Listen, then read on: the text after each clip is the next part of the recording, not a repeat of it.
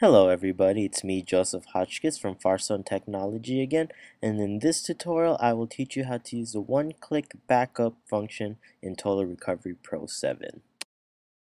The first thing we need to do is open up the program. To open TotalRecovery Pro, you can go ahead and double-click the icon on the desktop, or you can navigate through the Start menu and open the program from there. The first thing you should see after opening the program is the loading screen. It shouldn't take that long to actually open the program. After the program has loaded, the user interface will show up, allowing you access to all of the program's functions. To do a one-click backup, all you need to do is select one-click backup. As you can see, TotalRecovery 7 brings up a screen in which it already has selected which partition to backup and where to put the backup to. By default, TotalRecovery 7 Pro will select the partition in which Windows is located on, and the destination will be a secondary drive, in this case a USB hard drive.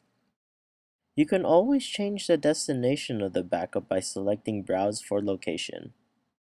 Changing the destination of your backup is relatively easy. TotalRecovery 7 Pro will display all the hard drives in my computer in a very familiar fashion.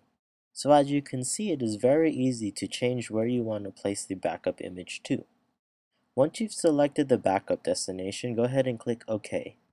If you want to add a schedule to your backup, go ahead and click Edit Schedule.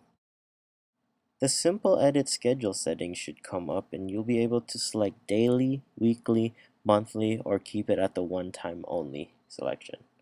Click OK when you're done. When everything's set how you want it, go ahead and click Proceed. All you will need to do is verify that the job is correct and then click Next to start the backup. When doing a one-click backup and the destination is a USB hard drive, TotalRecovery 7 Pro will automatically make it a boot device. This way, both the backup file and the recovery manager are all in one USB hard drive. Once all the boot files are put into the USB hard drive, TotalRecovery 7 Pro will start backing up your C partition. As I've stated in the How to Create a Full Backup tutorial video, backing up an entire hard drive is a long process. The time it takes to back up an entire hard drive will be directly proportional to how much space is used on the hard drive. Even though backing up an entire hard drive does take some time, TotalRecovery 7 Pro is one of the fastest in the market. TotalRecovery 7 Pro is a nice mix between simplicity and power. And that concludes creating a full backup using the one-click backup function in TotalRecovery 7 Pro. If you would like to learn more about TotalRecovery 7 Pro or learn about any of our other products, visit www.farstone.com. My name is Joseph Hotchkiss and thank you for watching this tutorial.